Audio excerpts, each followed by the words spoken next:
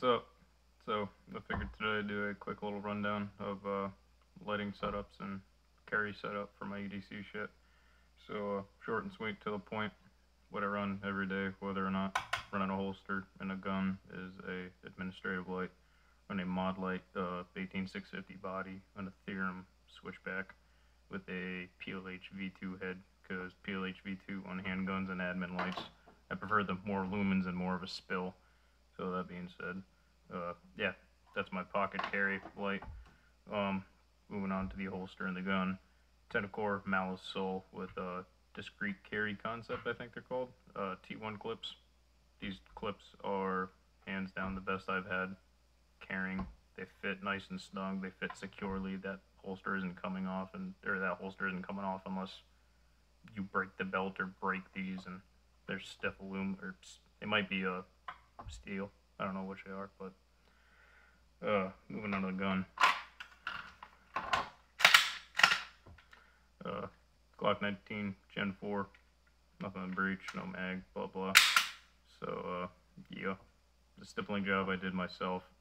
It is what it is. It works. Starting from the bottom, moving up and across, I got a Reptilia magwell because I'm in Connecticut. I get cuffed to 10-round magazines.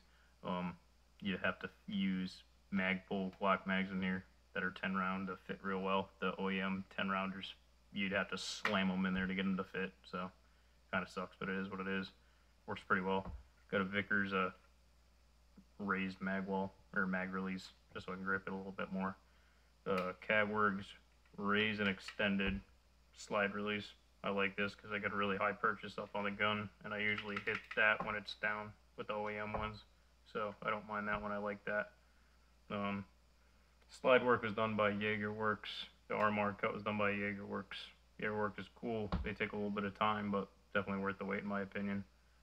If you care that much, just buy an extra slide. Sights are Trijicon suppressor sights that are night sights. If I were to buy them again, I'd probably just do a fiber front. Trijicon RM06 3.25 MOA dot. Thing's a tank, thing's a beast. I run it every day. Can't say enough good things about RMRs. They're awesome. Only other thing I think I have on this is a rocket disconnector I installed when I first got it. But short of that, that's the Glock. The only other thing left is the mod light PL350. Great light. Only gripe with it is I've had it before where the switches are a little weak to access. I can overdrive them. I wish it was more of a resistance, like when you want to actuate it and deactivate it. And the only other issue I've had on rare occasions is I'll go to actuate the light and it'll actually turn off in the actuated lever position mode, whatever you want to call it.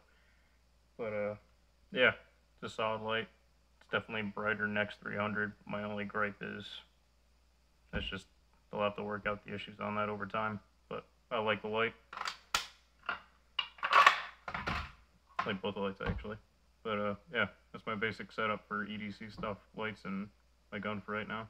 Till it changes, that's about that. Nice guys.